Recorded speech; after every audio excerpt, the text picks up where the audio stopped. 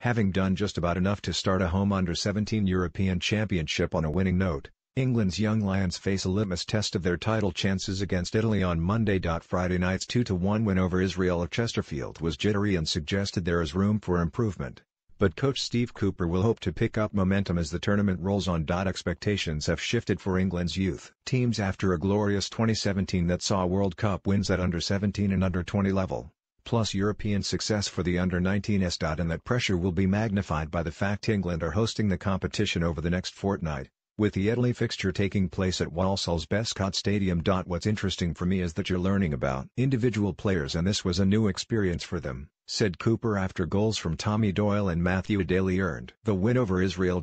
We're working with them, trying to get them through to Gareth Southgate and the senior team. And they've got a long way to go before that in terms of age. I'm sure there were moments when the boys had to gather their thoughts and sort of get themselves together, but that's why we're playing these tournaments, so they can experience things like that. It wasn't just about playing the game, it was about playing the occasion as well.